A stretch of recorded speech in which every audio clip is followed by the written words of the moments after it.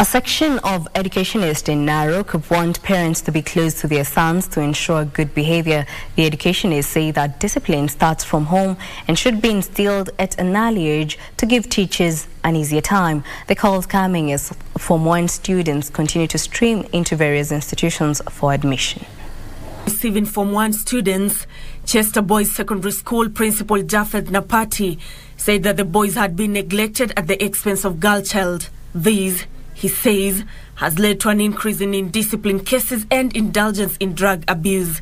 However much sisi tunajaribu kazi yetu kufanya kama walimu hapa shuleni, pia tunaomba wazazi wakae karibu na watoto yao, especially wakati tuseme vijana wengi wameweza kuzama katika mbinu za mihadarati, wengine wako pale mijini, lakini hawa watoto si ati akipata ile parental care na akipata ile upendo wa mzazi, huyu mtoto itakuwa rahisi yeye huyu mtoto kuitransform.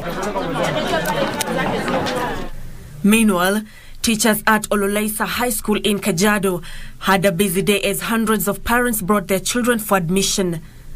The school chief principal James Mungai said that 6 classes had been set aside to accommodate the new learners. We are happy to receive Form 1s today. As we talk, we have received about 250 Form 1s out of the expected 320. We have also prepared for this class on account of 100% transition according to the policy of the government by making more furniture, building more classes, expanding the dormitory.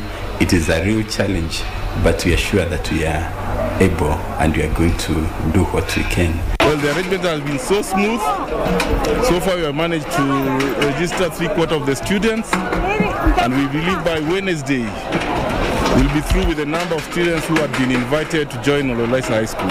Tuko na kijana wangu Frando Msoipana ambaye anajiunga na kidato cha kwanza siku ya leo, na tunamshukuru Mungu kwa sababu tunaona wazazi wengi wameweza kufika mahali hapa kuripoti. Parents exuding confidence of good results given that the school 2022 Kenya Certificate of Secondary School Education mean score was 8.7. Nancy Okware, Lunchtime News.